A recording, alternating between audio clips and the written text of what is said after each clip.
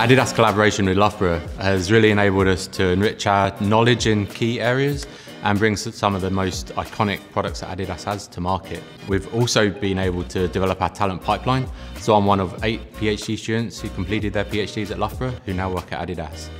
Loughborough and Adidas have been continually collaborating since 2002, and we encourage multidisciplinary teams, and we've been working across projects aimed at making sport safer and more accessible so that people can perform at their best.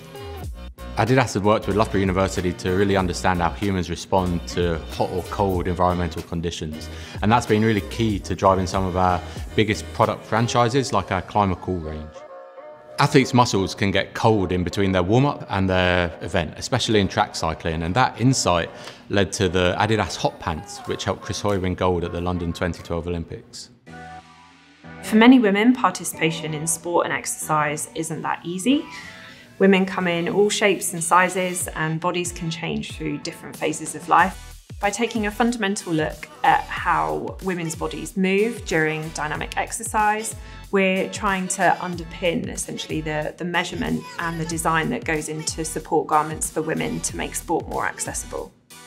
Loughborough University research has impacted every major tournament football since the 2004 Roteiro in Portugal, and we're still working with Loughborough as we head towards 2026. The kick and robot here at Loughborough University has been replicated in our lab at Adidas, and we routinely use it for all football and football boot development. Our work together led to a pattern on surface features to aid aerodynamic stability that was included for the first time in the 2010 World Cup ball.